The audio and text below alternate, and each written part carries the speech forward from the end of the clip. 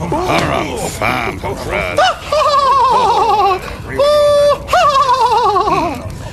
were wondering, what would you do if Sinbad came to your town? Wouldn't you want the city council to do something about it?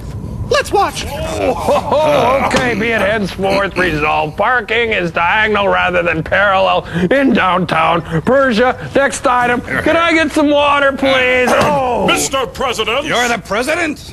Sure, why not? Then can I be Labor MP from Brixton? Yes, the president recognizes the Honorable Tom Servo. Oh, thank you. Gentlemen, the Sinbad problem. Move the table, he's not Sinbad. That motion is out of order. I have not yet yielded the floor. Okay. My honorable colleagues and Crow, far too long have we denied the existence of this scourge. What a cheap demagogue. Servo, you're a cheap demagogue. Be it demagoguery, sir, to safeguard the public morals. Item 1. Sinbad has continually and in clear violation of City Statute 101.4563, 1988 statutes amended, interrupted our daily routine. He's not Sinbad. Gentlemen, I'm a fellow what likes to know what he's doing and when he's doing it. Ours is a society based on ancient traditions. I thought we just sold each other fish. That's what I thought. Oh, I got one. Could I have some more water, please? And most pressing on the public coffers, why in God's name is Sinbad tax exempt? Look, do you have a suggestion? Yes, banishment! Okay, the president recognizes the Labor MP from Brixton. Thank you.